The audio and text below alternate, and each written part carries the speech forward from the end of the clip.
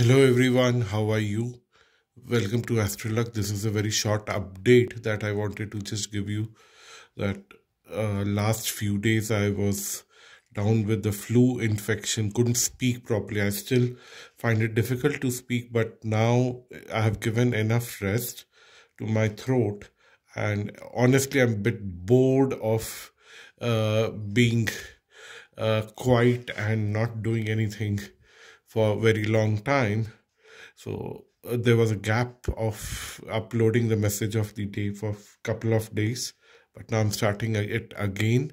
Hopefully, it continues. Pray for me that I don't get more infections and I don't get caught up with uh, unnecessary ambitions and unnecessary uh, burdens at workplace, because part of me is very ambitious at workplace and part of me is very naive at workplace.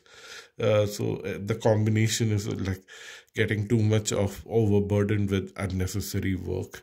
So need a lot of support and guidance from the universe. So pray for me to receive that. While doing that, I hope you are doing well, and slowly I'll get back to message of the day every day, pick a card readings for the week. And I remember I did a poll for pick a card readings, which one do you want? So I was supposed to do the top three. I have only done the top two readings, so the third one will be on its way as soon as possible.